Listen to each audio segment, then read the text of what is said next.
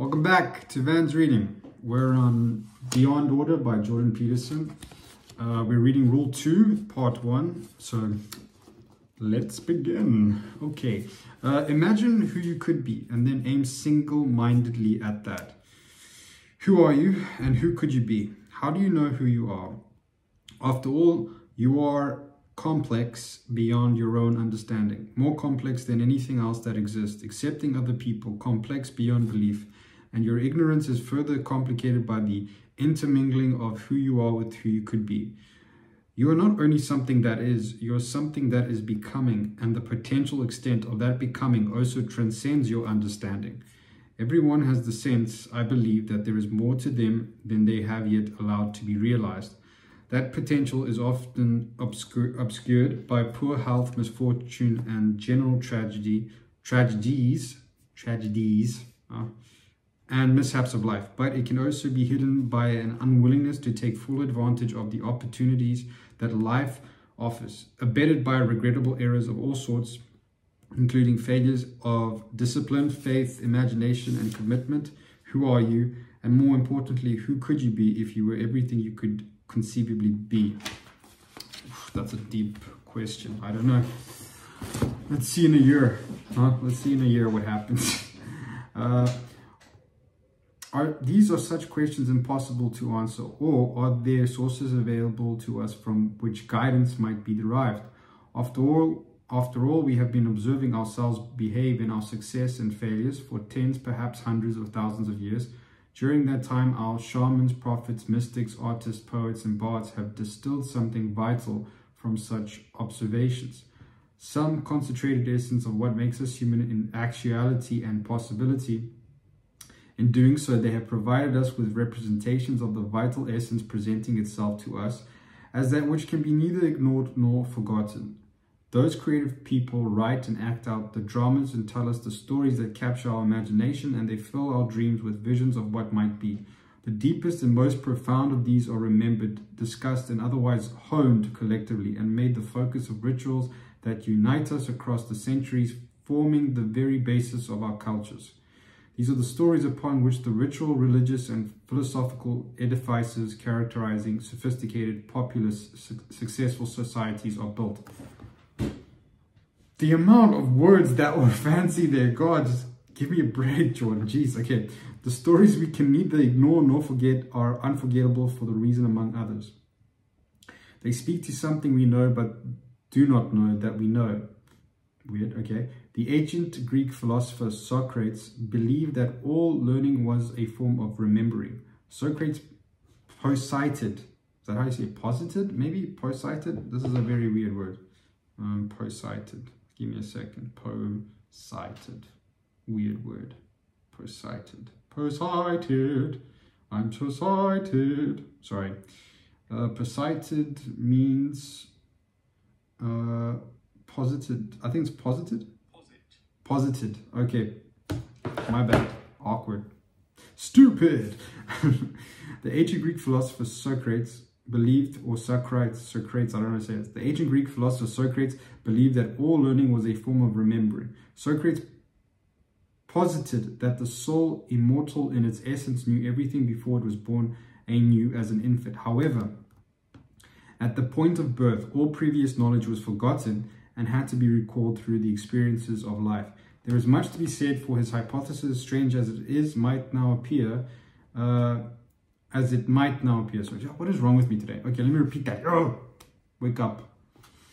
There is much to be said for the hypothesis, strange as it might now appear. There is much that we could do, much that our bodies and minds are capable of doing that remains dormant right down to the genetic level. Exposure to new experience activates this dormant potential, releasing abilities built into us over the vast span.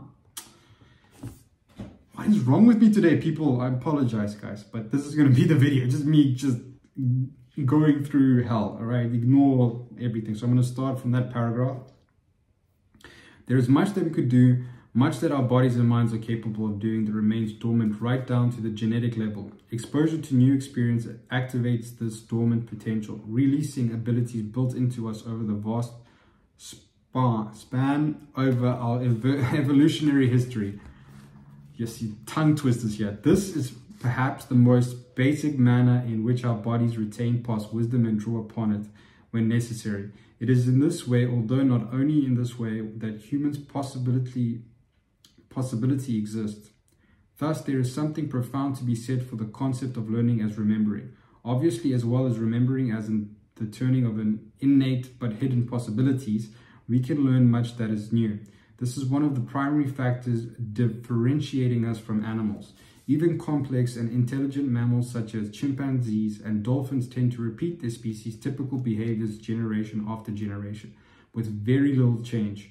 Humans, by contrast, can and continually do seek out and encounter what is new, investigate and adapt to it, and make it part of themselves. We can as well translate something we already know at one level of representation into knowledge at another. We can watch the actions of a living creature. Animal or human, and then imitate them, translating our perceptions of their movement into new movements of our own. We can even generalize such imitative acts, catching the spirit of what or whom we are observing and producing new ways of seeing and acting that are in some manner similar to that spirit. Consider the professional impersonator. He or she doesn't necessarily copy the precise behaviors, movement for movement, of those being impersonated, but the spirit. What's common across all the behaviors of the target celebrity. The same is true when children play at being adults. It is the spirit they after, not the individual behaviors. This is part of what makes up the basis of deeply embodied implicit. Oh my God. Read the sentence, Jovan. Gosh, what is wrong? This is a part of what makes up the basis of the deeply embodied implicit knowledge that forms so much of the basis of our true understanding. We can also observe someone act or something occur and write down what we see, translating action into language that outlasts its utterance, and then communicate it later in the absence of what or whom is being described. Finally, and most mysteriously, we can imagine and then act oh God, here we go again, y'all. Finally, and most we got this, y'all.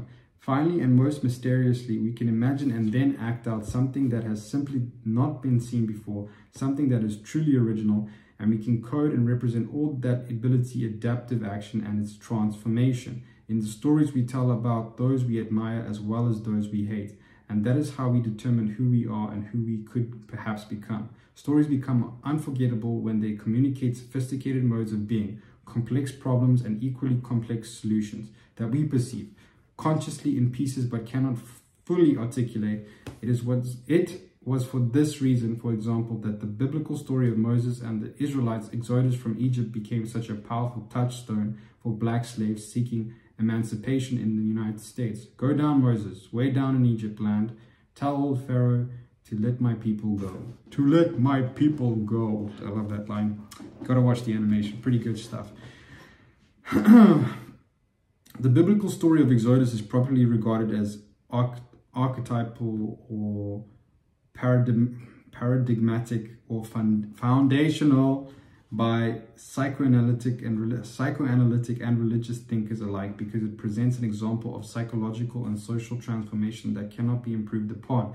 It emerged as a product of imagination and has been transformed by constant collective retelling and reworking into an ultimately meaningful form that applies politically, economically, historically, personally, and spiritually, all at the same time. This is the very definition of literary depth, right? Something that reaches its, apogee. Oh God, dude, Jordan, thank you for teaching me new words here, man. Apogee. I'm guessing what is in the world pronunciation of apogee? Seriously. Apogee. My dumbass again. All right. Blah, blah, blah, blah, blah, blah, blah, blah, blah, blah. Where the hell are you now?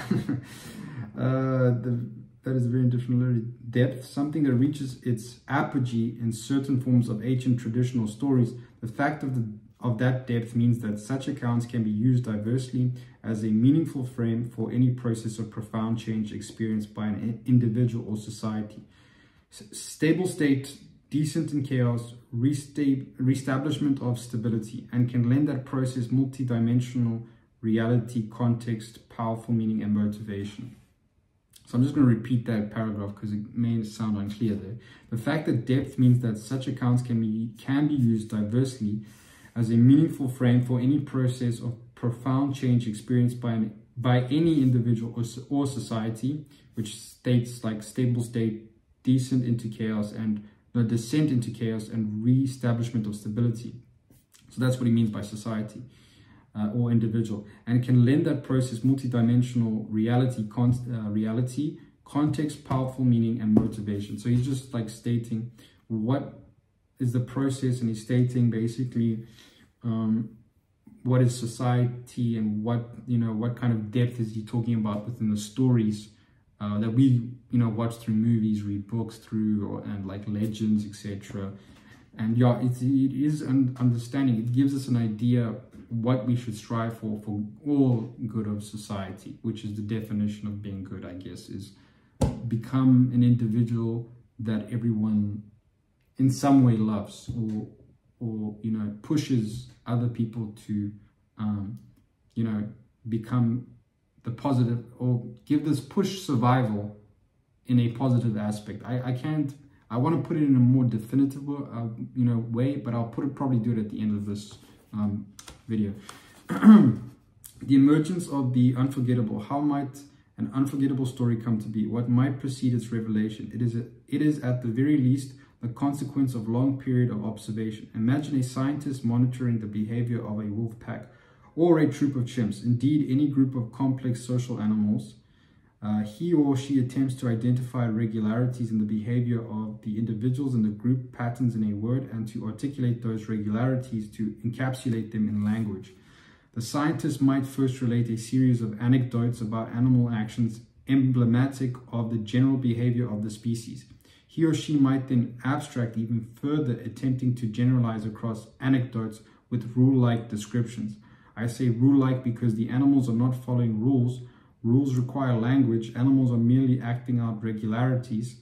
They cannot formulate, understand, or follow rules. But human beings, we can observe ourselves, human beings, we can observe ourselves acting as scientists might, more accurately as a storyteller might.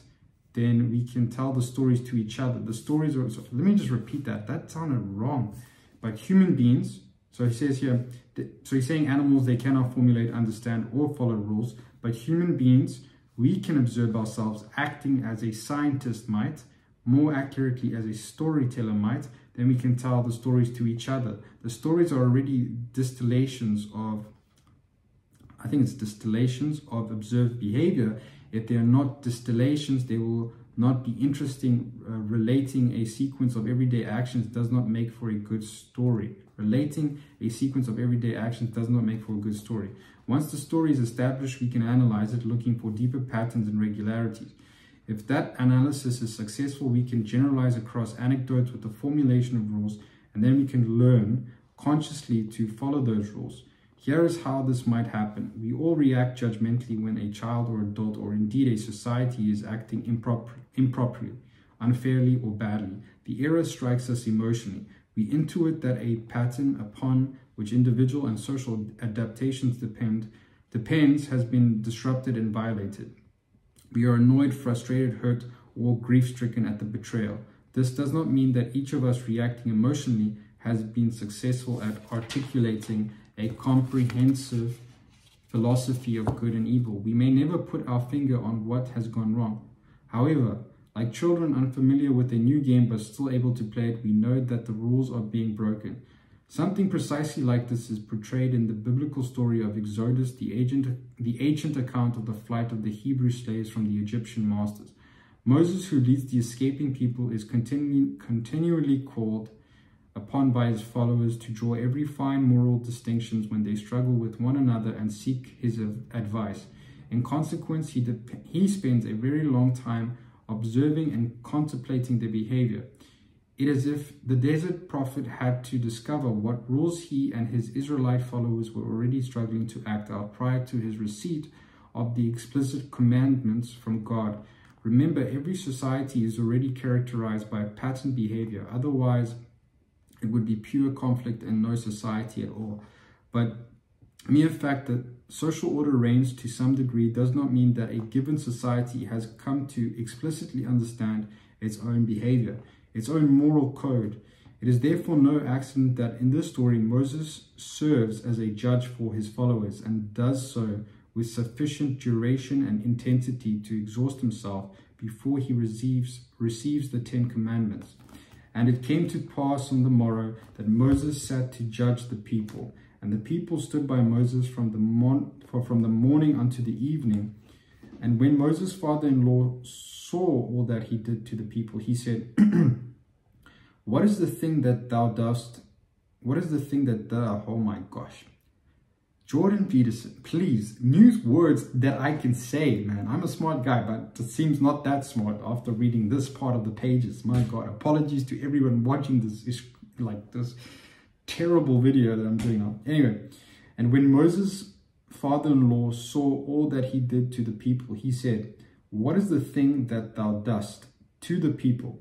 Why sittest thou thyself alone, and all the people stand by thee from morning unto even?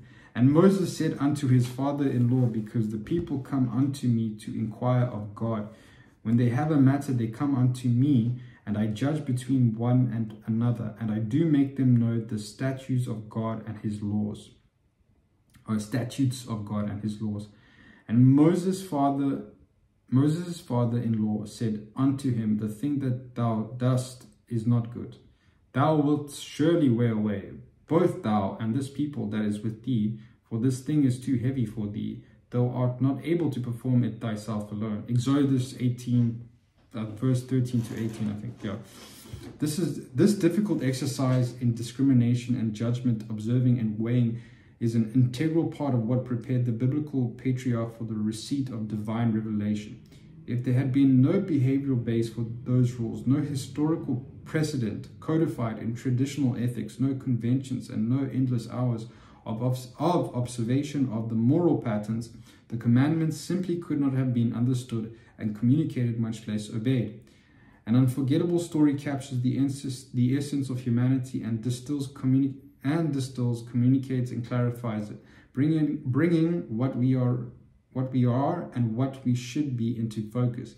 It speaks to us, motivating the attention that inspires us to imitate. We learn to see and act in the manner of the heroes of the stories that captivate us.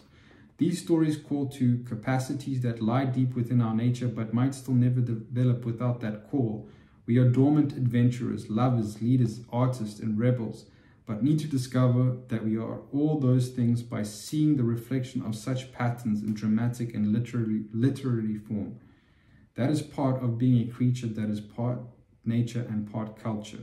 An unforgettable story advances our capacity to understand our behavior beyond habit and expectation. Toward an imaginative and then verbalized understanding, such a story presents us in the most compelling manner with the ultimate adventure, the divine romance, and the eternal battle between good and evil. All this helps us clarify our understanding of moral and immoral attitude and action, personal and social. This can be seen everywhere and always. Question: who are you? Or at least, who could you be? Answer: part of the internal force that constantly confronts the terrible unknown voluntarily, part of the eternal force that transcends naivety, I'm guessing it's called naivety, and becomes dangerous enough in a controlled manner to understand evil and beard it in its lair, and part of the eternal force that faces chaos and turns it into productive order, or that takes order that has become too restrictive, reduces it to chaos, and renders it to productive once again. And all of this, being very difficult to understand consciously but vital to our survival, is transmitted in the form of stories that we cannot help but attend to. And it is this manner that we come to apprehend what is of value, what we should aim at, and what we could be. Okay, I'm ending the video there. Okay, well, not ending the video, but ending the reading there. So, I like that. I really like that idea. It's a really inspirational story. I like the idea is that it doesn't, you see, the thing is with people, you know, as they grow and, you know, learn how to be somebody or gain a personality, right? It seems to me that we tend to, because of the environment, the information provided us, we start to build what is in front of us. We take what's in front of us and then build within our own imagination, and we create this persona. And what's interesting is he's trying to say, wait a minute, all right, wait a minute, you're not just that, okay? You're more of a human being that is able to, you know, react to complex situations, right? And I mean, listen, he's being a bit dramatic about good and evil and, you know, everything. I love good writing, except for the freaking words. Be easy on me a bit here. I'm a human being. But as, you know, as he's trying to say is that you're not just a, you know, a person. You're a human being that is able to identify what is good and evil. You're able to identify what is right. You're able to identify what is power.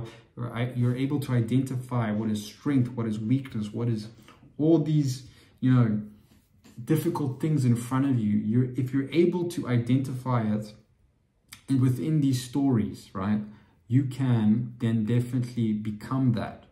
Because if you couldn't understand it, right, you wouldn't be able to do it. And I think that's what he's trying to say, is that if you're able to understand it, then you definitely are able to achieve it. You're able to actually do it, communicate it, speak it, write it, do it, act, whatever you want it. And it's very interesting that he put it that way. Absolutely true. Yeah. I would have put it differently though. He wrote it like that to inspire, in my opinion. I mean, I bet you if he wrote it like, yo, dude, right? You're good, all right? This is what's going on. You know, if you put like statistics in front of everybody, we're like, statistics, look at all the statistics, man. And what I think he's trying to do is here, he's sparking emotion. So you record that specific line, right? So when you go out, and it's pretty good writing, in my opinion, because he's obviously read a lot of books and realized the most memorable thing when he reads a book is when it becomes extremely emotional and motivates us and gives us kind of a bit of a goosebump. And that's what this is. And I think what he's trying to, I mean, I said what he's trying to say. He's trying to say you're capable of becoming what you think. You know, if you think it, you can do it.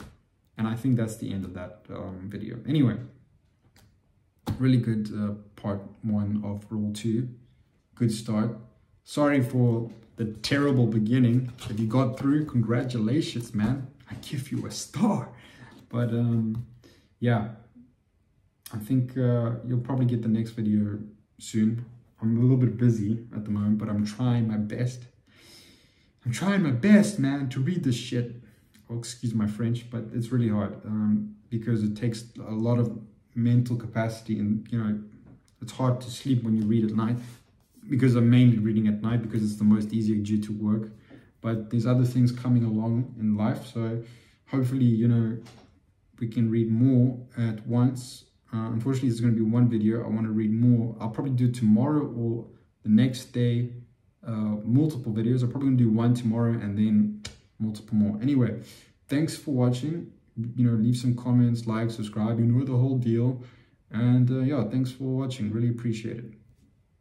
Cheers, man.